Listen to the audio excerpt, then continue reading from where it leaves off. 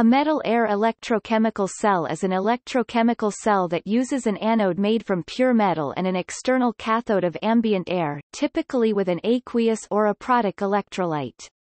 During discharging of a metal-air electrochemical cell, a reduction reaction occurs in the ambient air cathode while the metal anode is oxidized. The specific capacity and energy density of metal-air electrochemical cells is higher than that of lithium-ion batteries, making them a prime candidate for use in electric vehicles. However, complications associated with the metal anodes, catalysts, and electrolytes have hindered development and implementation of metal-air batteries.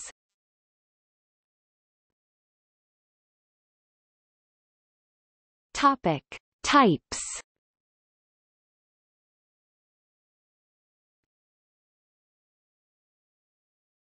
Topic: Lithium-air.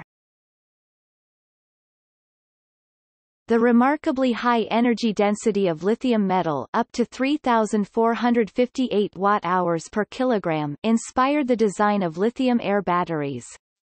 A lithium-air battery consists of a solid lithium electrode, an electrolyte surrounding this electrode, and an ambient air electrode containing oxygen.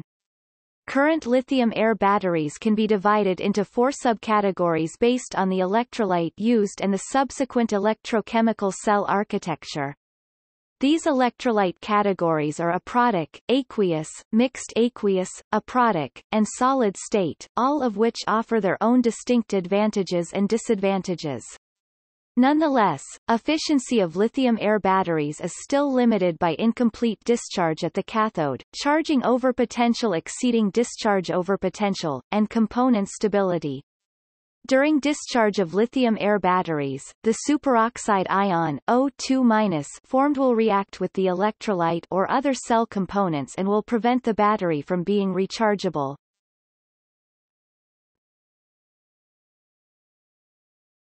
Topic: Sodium-air.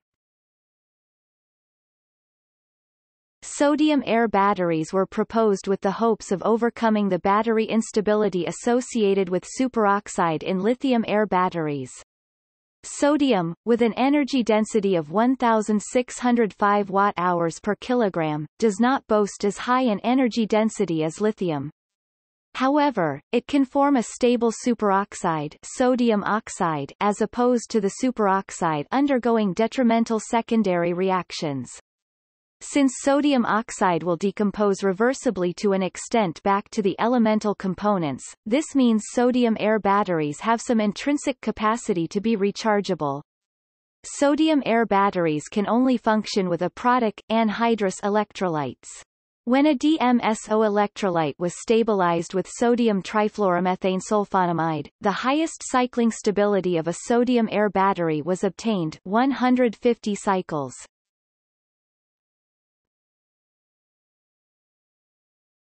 Topic: Potassium-air. Potassium-air batteries were also proposed with the hopes of overcoming the battery instability associated with superoxide in lithium-air batteries. While only 2 to 3 charge-discharge cycles have ever been achieved with potassium-air batteries, they do offer an exceptionally low overpotential difference of only 50 mV.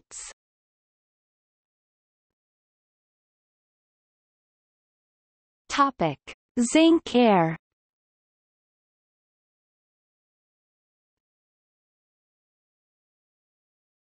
Topic: Magnesium-air.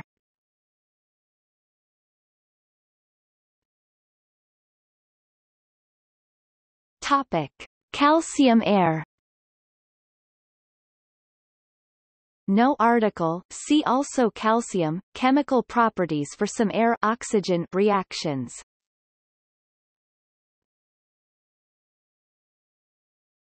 Topic: Aluminum-air.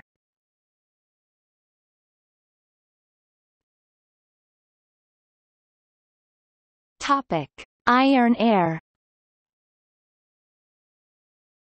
Iron-air rechargeable batteries are an attractive technology with the potential of grid-scale energy storage. The main raw material of this technology is iron oxide rust, which is abundant, non-toxic, inexpensive and environmentally friendly. Most of the batteries being developed right now utilize iron oxide, mostly powders, to generate, store hydrogen via the Fe-FeO reduction, oxidation, redox reaction, Fe plus H2O FeO plus H2. In conjunction with a fuel cell, this enables the system to behave as a rechargeable battery, creating H2O, H2 via production, consumption of electricity. Furthermore, this technology has minimal environmental impact as it could be used to store energy from intermittent solar and wind power sources, developing an energy system with low carbon dioxide emissions.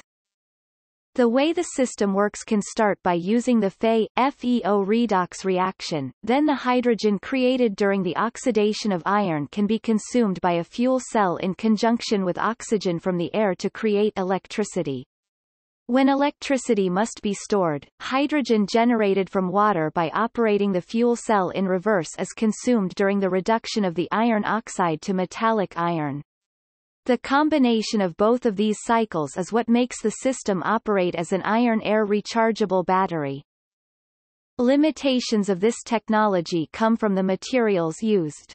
Generally, iron oxide powder beds are selected, however, rapid sintering and pulverization of the powders limit the ability to achieve a high number of cycles, resulting in a lower capacity. Other methods currently under investigation, such as 3D printing and freeze casting, seek to enable the creation of architecture materials to allow for high surface area and volume changes during the redox reaction.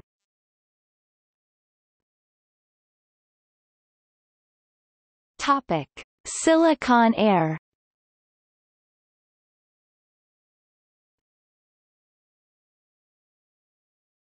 Topic: See also: Lithium sulfur battery. Notes